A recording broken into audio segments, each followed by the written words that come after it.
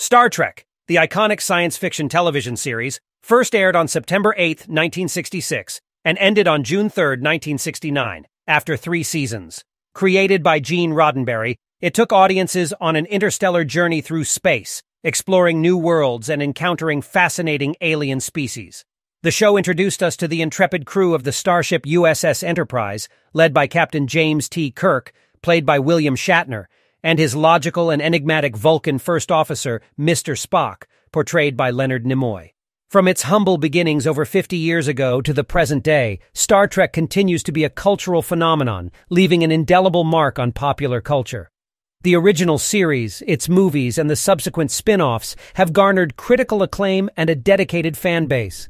While we pay tribute to the remarkable actors who have departed, it is heartening to know that the legacy of Star Trek lives on through the remaining cast members. In this video, we will delve into the lives and legacies of the actors who have kept the Star Trek spirit alive, reminding us that the final frontier is still within reach for a chosen few. After all, who is still alive from Star Trek in 2023? William Shatner played Captain James Tiberius, Jim Kirk. William Shatner is a Canadian-born actor whose career spans over several decades and encompasses a wide range of roles in film, television, and theater. Shatner began his acting journey in the 1950s, where he gained recognition for his work in films such as The Brothers Karamazov, 1958, and Judgment at Nuremberg, 1961. However, it was his portrayal of Captain James T. Kirk in the original Star Trek series that catapulted Shatner to international fame. The series aired from 1966 to 1969 and became a cultural phenomenon, developing a dedicated fan base that endures to this day.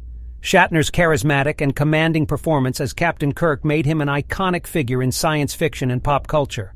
In addition to his on-screen work, Shatner is known for his distinctive voice and has lent his talents to various voice acting projects, commercials, and audiobooks. He has also ventured into writing, penning several books, including science fiction novels and autobiographical works.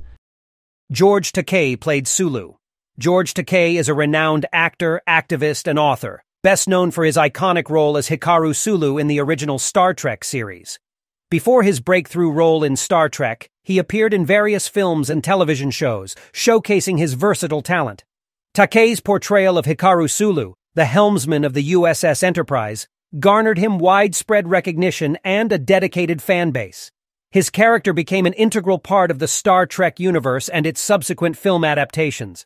Takei's performance was lauded for its charm, wit, and professionalism, earning him a special place in the hearts of millions of fans worldwide. Beyond his acting career, Takei has emerged as a prominent activist and advocate for social justice.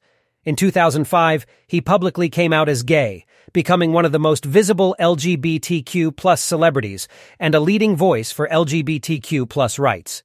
Walter Koenig played Chekhov. Walter Koenig is an American actor, writer, and director, best known for his role as Pavel Chekhov in the original Star Trek series. Koenig developed an early passion for acting and began his career in theater.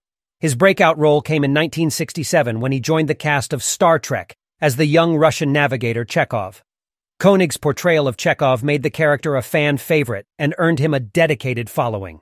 After Star Trek, Koenig continued to work in television, film, and theater, appearing in shows like Babylon 5, Moontrap, and Swamp Thing.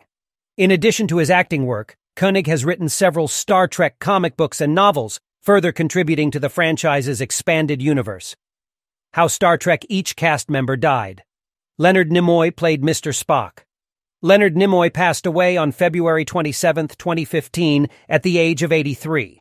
His death was attributed to end-stage chronic obstructive pulmonary disease, COPD, which he had been battling for several years. He began his career in the early 1950s, appearing in various theater productions and television shows. However, it was his role as the logical and enigmatic Vulcan science officer, Mr. Spock, that catapulted him to international fame. Nimoy's portrayal of Spock captured the hearts of fans worldwide, earning him widespread recognition and critical acclaim. His distinctive performance, characterized by the famous Vulcan salute and the phrase, "Live long and prosper," became synonymous with the Star Trek franchise. Beyond Star Trek, Nimoy's career spanned across different mediums. He appeared in several films, including Invasion of the Body Snatchers and Three Men and a Baby, showcasing his versatility as an actor. Nimoy also directed successful movies, such as Star Trek III, The Search for Spock, and Star Trek IV, The Voyage Home. DeForest Kelley played Dr. McCoy. DeForest Kelley passed away on June 11, 1999, at the age of 79. He died from complications related to stomach cancer, which he had been battling for some time. Before pursuing acting, Kelley served in the United States Army during World War II. He began his acting journey in the 1940s, appearing in various films and television shows. However, he became widely recognized and beloved for his role as Dr. Leonard Bones McCoy in the original Star Trek series, which aired from 1966 to 1969. Kelley's portrayal of the compassionate and sarcastic ship's doctor endeared him to fans worldwide.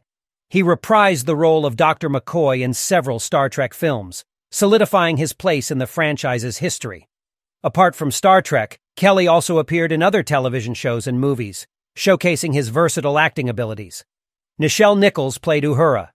Nichelle Nichols passed away on July 30, 2022, at the age of 89. She died of heart failure. Her ashes are due to be sent into space alongside Majel Barrett's and Douglas Trumbull's. She began her career as a singer, touring with Duke Ellington and Lionel Hampton. Nichols transitioned into acting and appeared in various films and television shows, including Porgy and Bess, 1959, and The Lieutenant, 1964. However, it was her role in Star Trek that catapulted her to international fame.